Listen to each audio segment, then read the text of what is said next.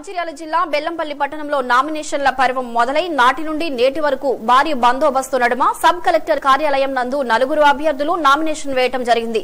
బుధవారం రోజు 3 నామినేషన్లు వేశారు. వారిలో స్వతంత్ర అభ్యర్థి అంబల మహేందర్, రెండవ అభ్యర్థి టీఆర్ఎస్ఎస్ పార్టీ నుండి దుర్గం చిన్నయ్య కాగా, మూడవ అభ్యర్థి బీఎల్ఎస్ఎఫ్ నుండి సబ్బని కృష్ణ నామినేషన్ దాఖలు చేశారు. నేటి రోజు ఒకే ఒక్కరు రిపబ్లికన్ పార్టీ ఆఫ్ ఇండియా తరపున ముత్తమల్ల రఘు నామినేషన్ దాఖలు చేశారు.